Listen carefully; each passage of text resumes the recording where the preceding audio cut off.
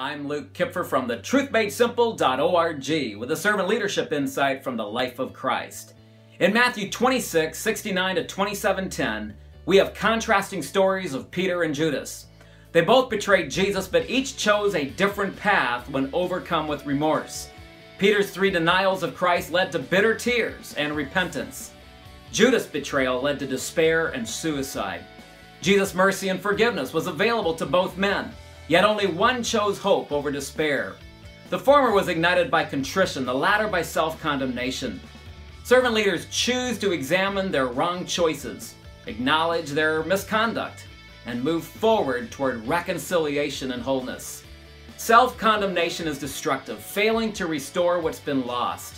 Servant leaders accept responsibility for failure and obtain healing and humility as a result.